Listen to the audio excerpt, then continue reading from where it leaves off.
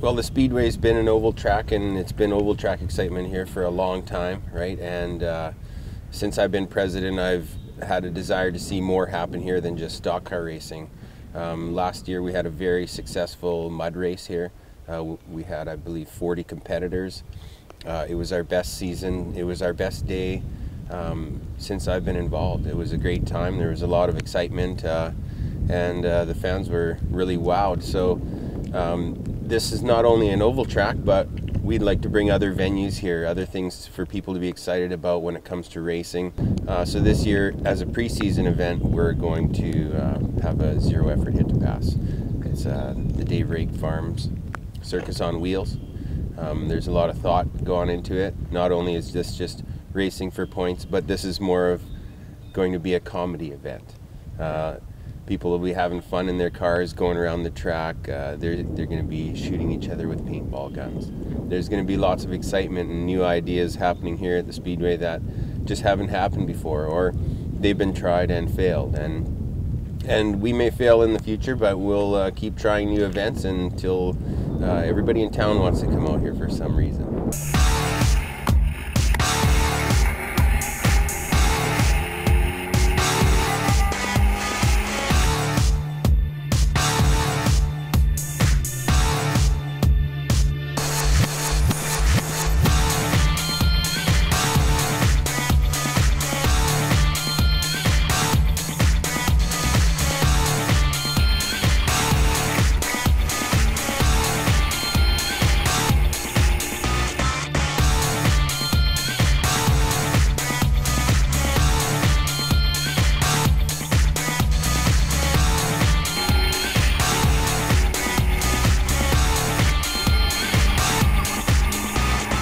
Right now we have a die-hard core group. It's a small number of people. It's only around 6 or 7 people, and it's slowly starting to grow. It's a little too slow. It would be nice to have a few more volunteers out here helping out and being here for support, so that there's not so much stress. If we have some backup people that are going to fill the spot of someone who might be sick, for instance, on a race day. It's nice to be able to pick up a phone and know that you have some resources at your disposal. The volunteers is what makes this track go around, and it always will be. Our Mother's Day season opener, we always start then. Everybody shows up. We do our oval track racing. We have lots of round events throughout the year. We have some double headers this year. We do the Riverboat Days parade Saturday and Sunday. Do both of those racing. And all our regular events here, and then we wrap it up with the demolition derby and the mud race at the end of the year.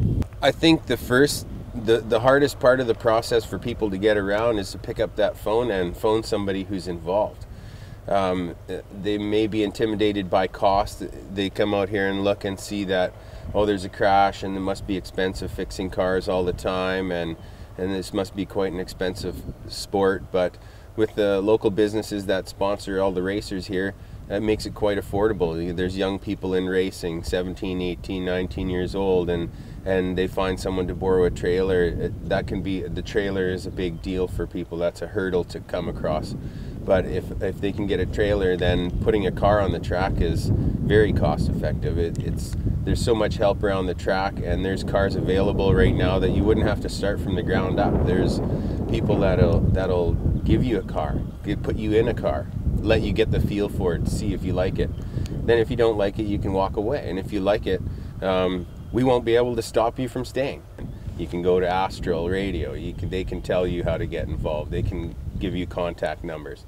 It's very easy to get involved. It's a hurdle to pick up that phone and dial the number. I used to volunteer occasionally in the sweeper truck, helping out when they were low on people here. And I was always intimidated. Like I said, I was always intimidated by the cost.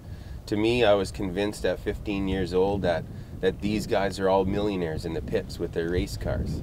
And not did I only find out that wasn't true, I found out how cost effective it was. When a friend says, hey, we're doing a race and I have a car and I just need 3 days help, and if you help me, then you can drive it. And that was my bait. And I took the bait, I helped him on his car. I came out here and won a couple of races. So looking into the fans and seeing my oldest son crying because his daddy won a race, it's kind of hard to not keep racing.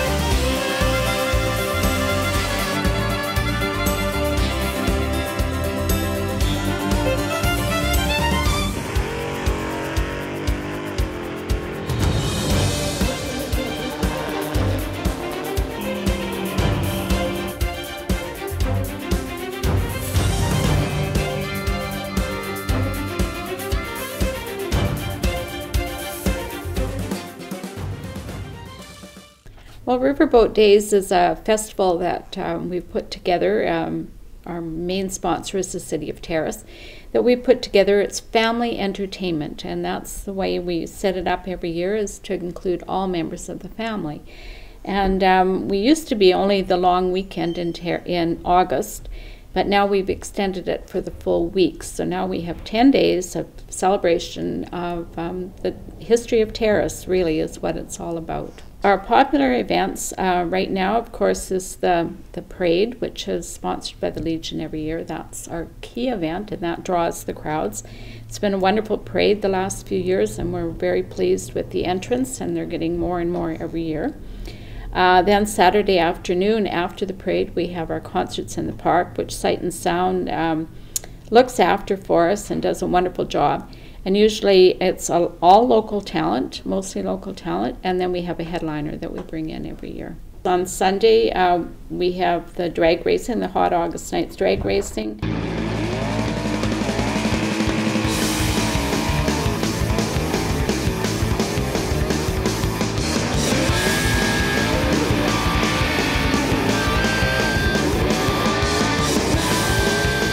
The duck drop is sponsored again by the Rotary Club of Terrace, and it happens usually on the Monday of the long weekend.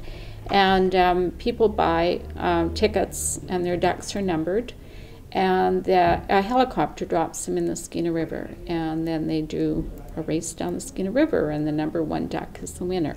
And usually the raffle is a car, and it's been won locally the last couple of years.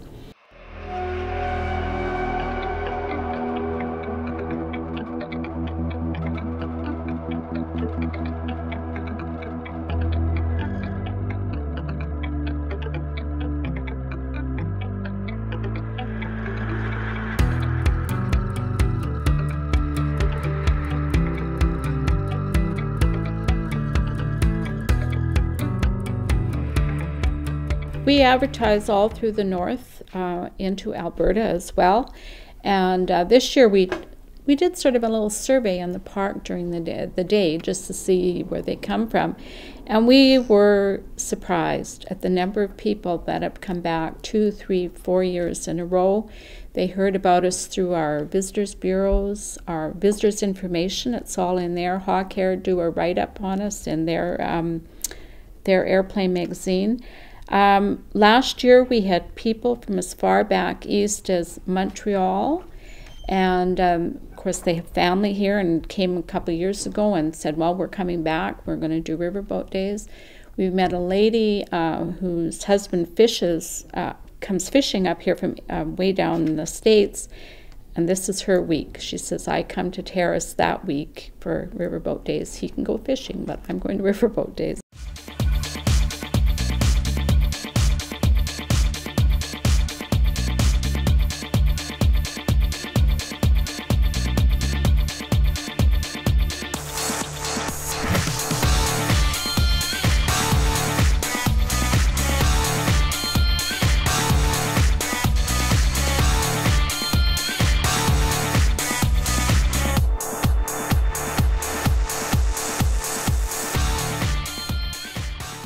It is a big event. We're so happy with the businesses of Terrace, the organizations, the different organizations that come out. There's always someone that has a new idea and let's go with it, you know, and we've done very well, but the businesses and the people of Terrace have got to be commended. Yes, we are a committee and we put it all together, and but thanks to them, or we wouldn't have this celebration. Well, I would just like to have people come out and check us out. I'm sure they would be mildly surprised at the variation of events that we have, and just come out and spend a weekend with us and a week with us, and you'll love it and have a good time.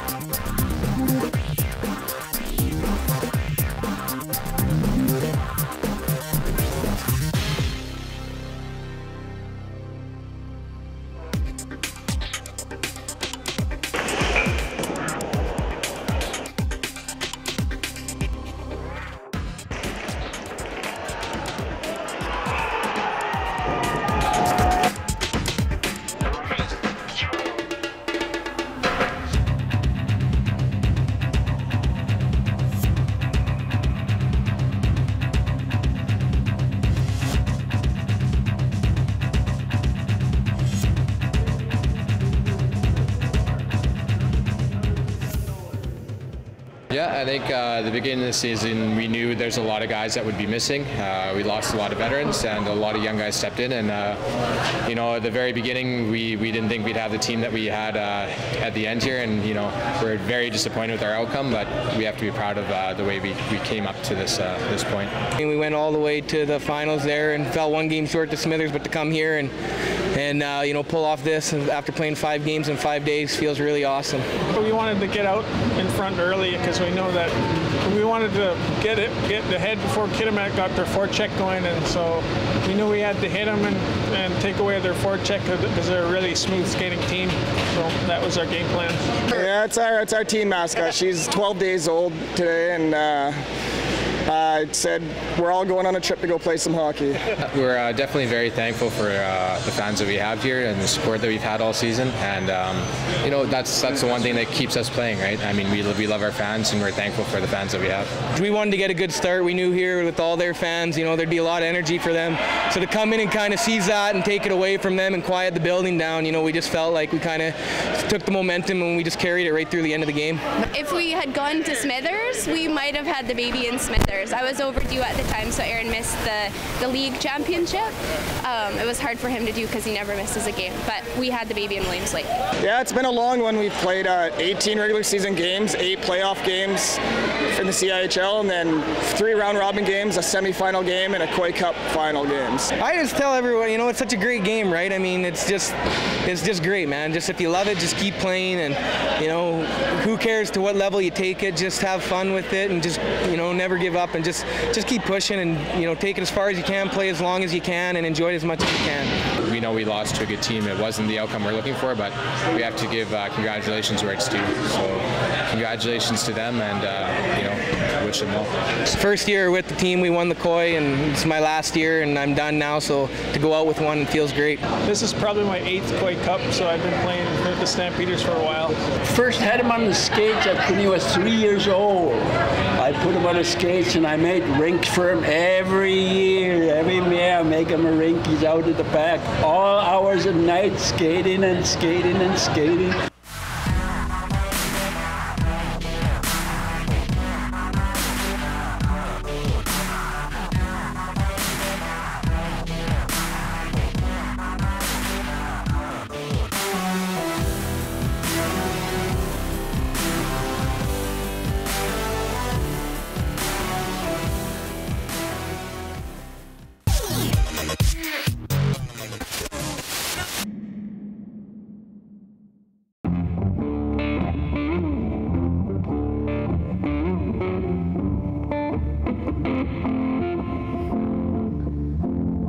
Say time is money, but it comes from trees. If you cut everything, you can't breathe.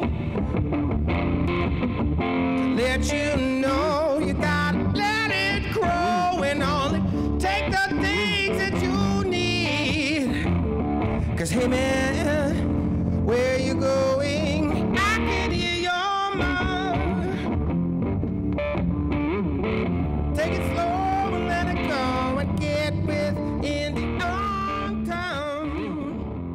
I have several careers. You know, at first I started out with I started out as an actor for about 12 years now, and then I kind of got into a little bit of contemporary dance with some traditional roots to it, and then I eventually got brave enough to do my music, and also pottery. I do pottery as well. But, you know, the music has really been something really close to my heart, and that's kind of, I tie everything together through the music.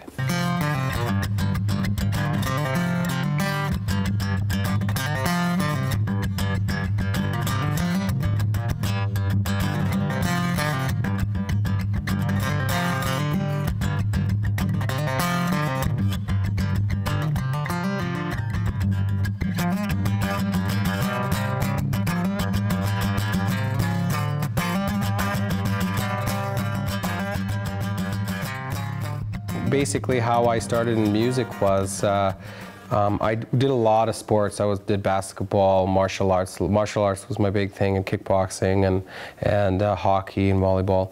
And I was in high school, and I had 2 PE classes for that semester. I played sports before lunchtime and after school, and then 2 PE classes, and I just thought my day was unbalanced. So when I remember my father bought myself and my brothers a guitar for Christmas, and I dropped one of my PE classes and to try out this guitar thing, you know, and that's where the journey began, and everything changed after that. Like I would spend like, I'd watch the moon from this side go all the way to that side of the sky. So it was like 8-9 hours, like starting playing at 11 o'clock at night and you're still playing till 7 in the morning, or I just couldn't put it down.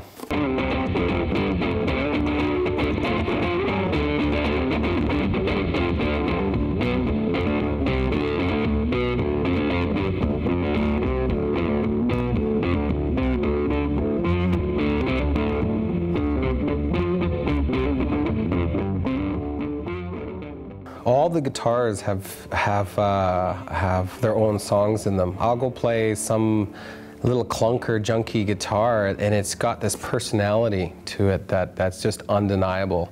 So really, you know, it's kind of a dance with the instrument, where I just, you know, find its voice, and I just get inspiration from anything and everything. And so like for instance, I'll pick up this guitar that you know, and play it, and I go, oh, there's something new in there that I probably wouldn't have found without this sound. So I really get triggered by sounds a lot. Yeah.